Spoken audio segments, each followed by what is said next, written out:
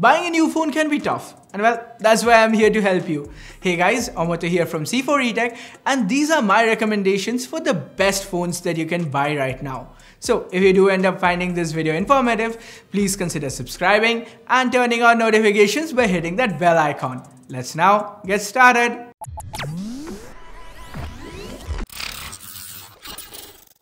Now for the purposes of this video, we are going to be focusing on phones that are available in the market right now. So some devices like the OnePlus Nord at 25k, since it's not available, has been excluded from this list.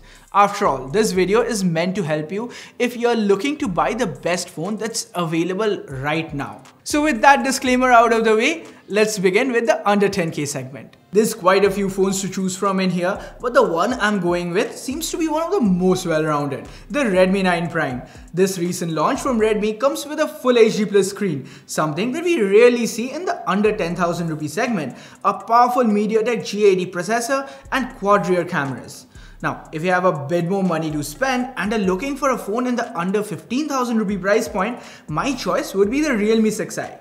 Now, the Indian variant of the Realme 6i is actually an upgrade over the already quite good Realme 6. It improves the screen brightness while keeping the 90Hz refresh rate, is still powered by the powerful MediaTek G90T chipset, has the same 4300 mAh battery, and even retains a 30-watt fast charging capability. The primary camera has suffered a downgrade on paper from 64 to 48 megapixel, but as we showed in our unboxing, it tends to perform better than before. At just 13,000 rupees, the Realme 6i is worth every penny. Next up, we have the Poco X2. At 17,499 rupees, the Poco X2 offers a 120Hz refresh rate, the Snapdragon 730G processor, and most importantly, an improved primary camera that comes with the latest 64 megapixel IMX686 sensor from Sony. It also boasts of a dual front camera setup with a 20 plus 2 megapixel selfie setup embedded in the pill-shaped cutout of its 6.7-inch IPS display. It also gets a slightly higher 4500 mAh capacity battery. Now technically this position should have gone to the Redmi K20, but right now it's available at 22k for the 664GB variant.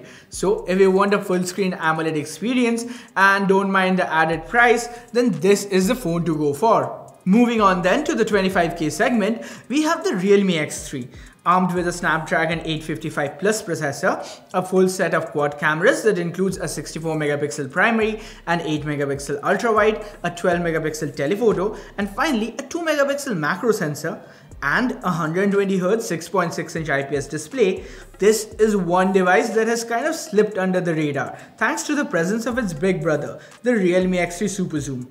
Nevertheless, if you're under a strict budget of 25,000 rupees, the Realme X3 is worth looking into. If you have the budget though, then spending around 30,000 would net you last year's flagship from Realme, the X2 Pro. Now the X2 Pro is one heck of a device since it not just comes with top of the line internals, but it's also got an excellent 6.5-inch AMOLED panel that runs at 90Hz.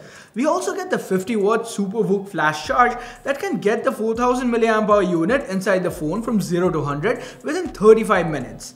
The optics aren't too shabby either, with a 64 megapixel primary, a 13 megapixel ultra-wide, an 8 megapixel telephoto, and a 2 megapixel depth sensor. Last year's OnePlus 70 is also deserving of this spot, but unfortunately at the time of making this video, we couldn't find the base variant of the device in stock anywhere. What's in stock though is the 8256GB of the OnePlus 70, but that costs a hefty 36,000 rupees. For the price, we get much of what we had already seen with the Realme X2 Pro, a notched 90Hz AMOLED screen, Snapdragon 855 Plus, a smaller 3800 mAh battery with Warp Charge 30T, and improved optics. We have a 48 megapixel primary camera here with optical image stabilization, a 16 megapixel ultra-wide, and a 12 megapixel telephoto. We also get Oxygen OS on board, which if you ask me is the best custom Android skin out there. Spending a bit more, around 38,000 rupees, nets us the iQOO 3. It's a beast of a gaming phone powered by the Snapdragon 865, but it does miss out on the high refresh rate train. The 6.44-inch AMOLED panel does look great though, and if you're a mobile gamer who can look past the refresh rate, the iQOO 3 may be one of the best devices out there. And with that, we are now into the 40,000 rupee range. And once more, this is OnePlus territory. The OnePlus 8 starts at 42,000 rupees and brings with it the Snapdragon 865 processor, 5G capabilities, a 90Hz AMOLED panel that now sports a punch hole instead of a notch, a 4300 mAh battery, and of course, Warp Charge 30T. Oxygen OS once more is the star of the show, and for the price, the cameras are pretty decent as well. Of course, if you want a smaller device, then the iPhone SE 2020 comes into play. For all its flaws like the abysmal battery life, a single camera that lacks even a night mode, a small screen with chunky bezels, the iPhone SE 2020 does come with Apple's latest and greatest, the A13 Bionic. And this is guaranteed support and regular system upgrades for way longer than any other Android device that I've mentioned before in this list. Jumping straight then to the 50,000 rupee price point, we have the Asus ROG Phone 3.